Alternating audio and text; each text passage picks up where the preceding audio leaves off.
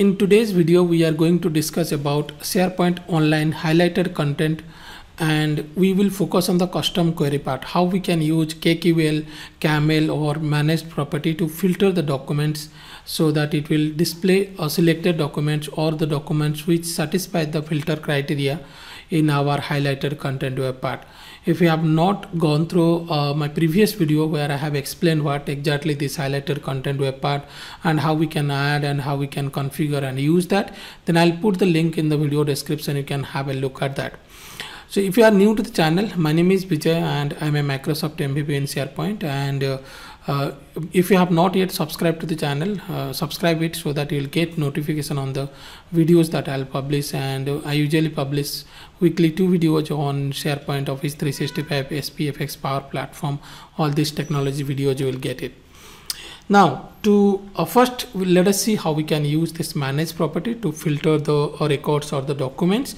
So I will open the SharePoint Online site. You can see here, this is our page. This is a modern page, and in this modern page, let us first add this web part. So I'll click on edit, and you can see here, if you hover the cursor, then you can see, just click over here and then you can select highlighted content. If you do not see this, then you can just search over here and you will get this web part. So click on that, and by default it will display the most recent documents as I explained in the previous video. Let us see how we can configure it for managed property. So before doing this, let me show you. I have this library, this documents library, and this is ATS info departments. This is a site column which I have added in this library, and it has the values. You can see HR, IT, finance. Like this is basically a choice column. If I will show you, you can see here column setting edit, then you can see here these are the choice values that you can check it here. Now if I'll come back here, you can see on the filter, you can select the filter one, and then this site, so that it will display the documents from this site. And then we want to display the documents and any kind of document, maybe it is Word, Excel, PowerPoint, anything, you can select any. And now if you'll go to the filter section, then you can see there is a last option. You can see managed property. Select this, and then it will you can see here there is a text box that it is saying you can enter a word or to find these properties. So in this case, I know my site column name is start with TS info, so I'll just select it, and once you type it, then in this drop down you will be able to see, it will show you your custom properties, manage property, and you can just select it. Once you select it, you can see here equals, and it is asking the value that you want. So in this case, if you will click over here, you can provide the value.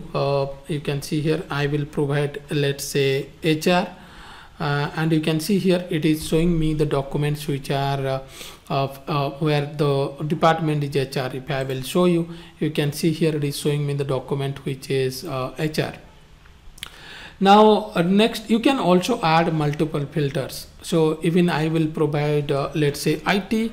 You can see here it is showing me this document. So this way you can do the manage property. So if I will just close it, you can republish it, you can see, you will be able to see these things. You can add multiple filters also. For example, if you want to display the documents either from the department IT or training, so you can do the same way. You can select manage property, and you can say, let's say, TS info. I will select this one, and department let's say equal to training. So you can see I put training. Once I put training, you can see you will be able to see more documents now, you can see. So this is how we can add multiple filter conditions as well. So this is one way to show or to filter the documents using managed property. Next, we will see how we can use the KQL or and the CAML also. But before that, if you are interested for training, then I have a complete training course. You can see here This is the complete training course for developers, and also I have training courses for site owners. So you can see, and you can module wise you can see everything over here. This is more than 60 hours, and there are 23 modules are there. It also cover SPFx, Power Platform, everything. You can have a look at this. I'll put the link in the video description. Back to our web part, you can see here. Next what we will do is we will configure the property here. Basically we will go to the custom query, and in this case if you look at here, we will check both the things. First we will see the KQL, how we can use it, and the other one that we can use is CAML query. So if you'll come here, then in the source basically there are a couple of things are there. This site, document library, site collection, pages library, or you can select sites, or you can even select all sites. Now if you want to use this KQL, then it should be this site or this site collection and selected site. If you have these three options, then you can use KQL here. For example, I'll say this site, you can see here it is query text KQL. That means I can add the query over here. But if I will select, let's say, document library, then we have to use CAML here. So that's the difference, or the based on the source, you either you can use KQL or you can use CAML. Now if I will just go to this site, because first we will see KQL, I will just add a simple thing here, and the simple thing is, for example, I will say let's say the title, where the title is, let's say, I will put something here, let's say Vijay.